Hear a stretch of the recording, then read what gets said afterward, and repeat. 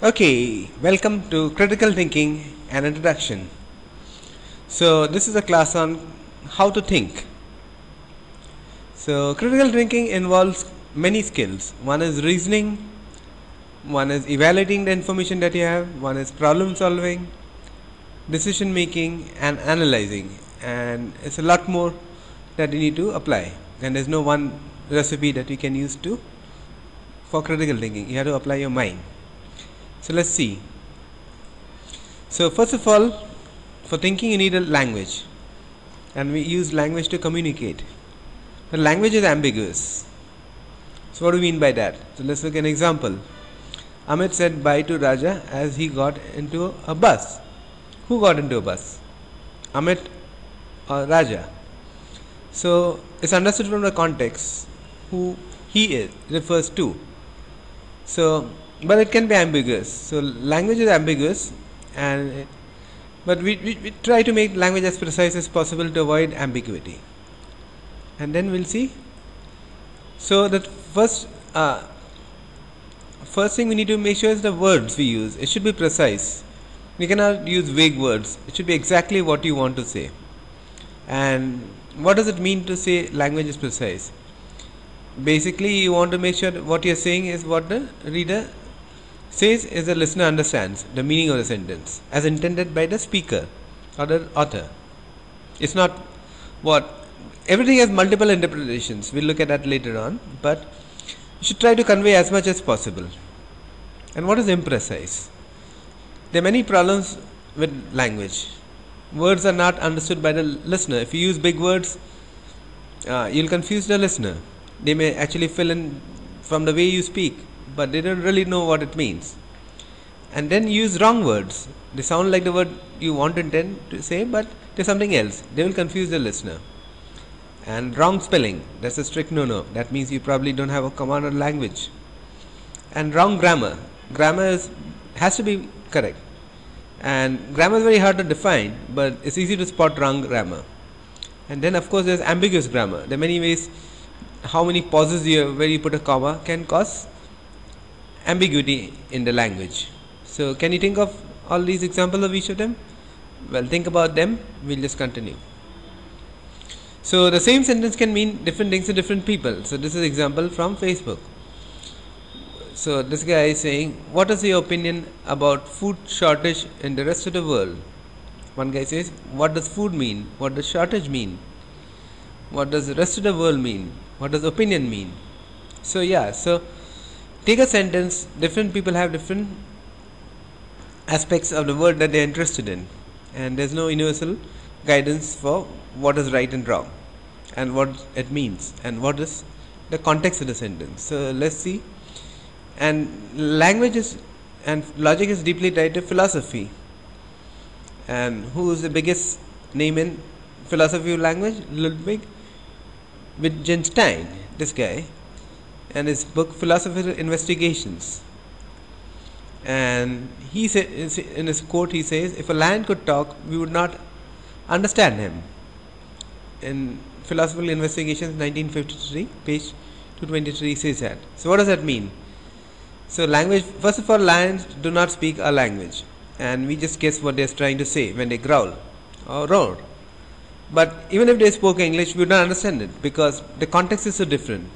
It's like you meet a different person from a different tribe, and then they have these rituals, and you'll never understand that unless you share a common heritage or common background. That's what this means. It's not enough to speak the same English. If you met somebody from the moon and they spoke English, you'd probably talk the same language, but still you'll not understand each other.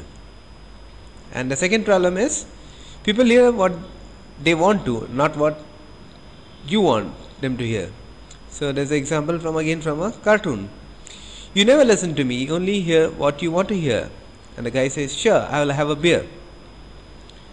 So when you're talking or giving a speech, is not enough to think that you're right. You must also keep in mind what your listeners understanding from what you say. And this is a very common problem.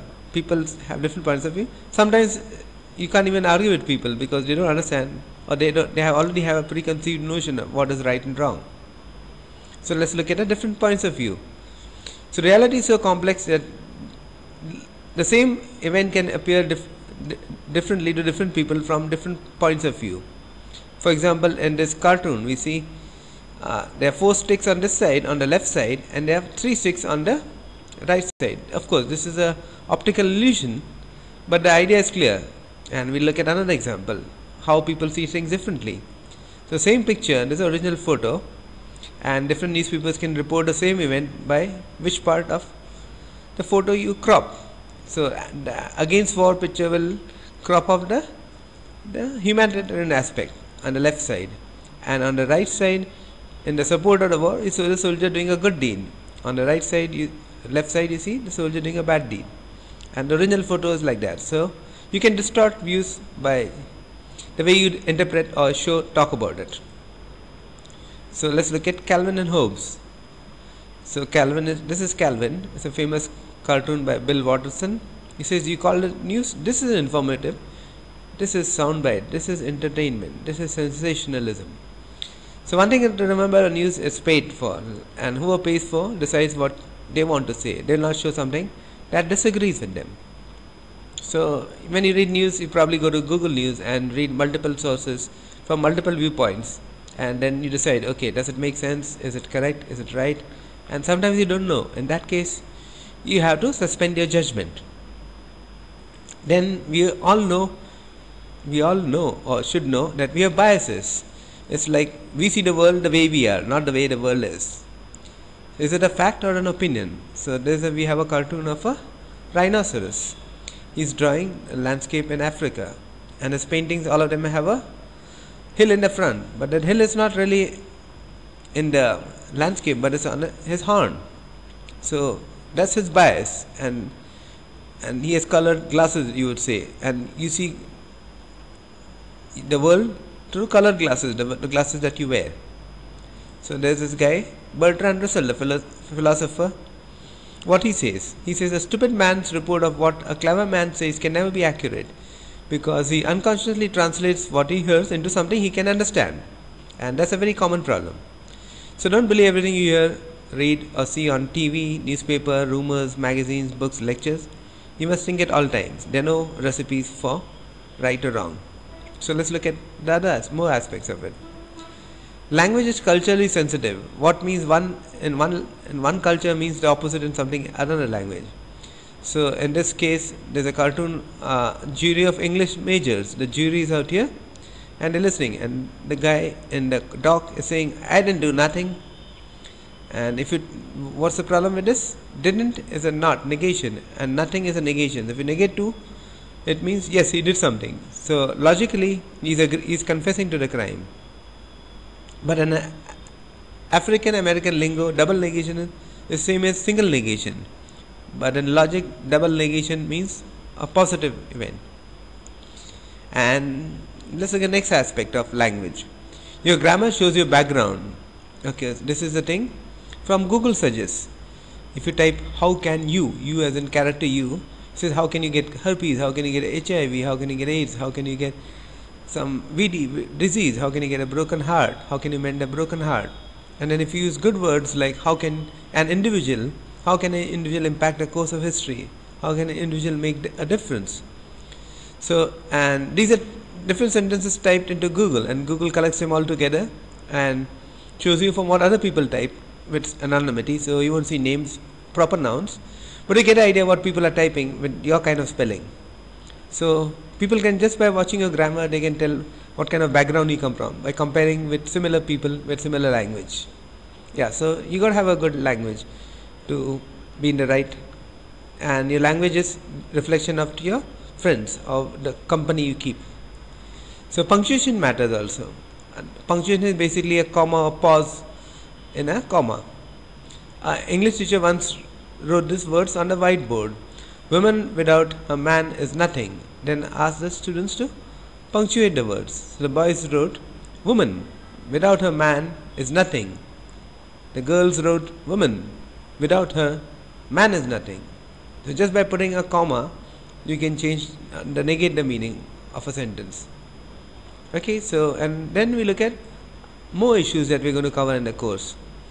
So what is cognitive dissonance? So this is a cartoon out here. is a father telling his kid, how many times have I told you not to steal pencils from school? Don't I get you enough from office? So basically stealing from office and telling his child not to steal from school. The problem is his words don't match his action.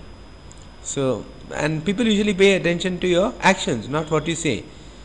So cognitive dissonance is a discomfort experience when simultaneously holding two or more conflicting cognitions, ideas or beliefs. It's like you believe in God, you don't believe in God, and then you're in a cognitive dissonance. You're not really sure which is right, and it's hard to be in cognitive. It's easier to just be one way or the other, or is it still harder to say I don't know?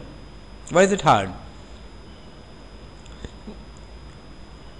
Okay,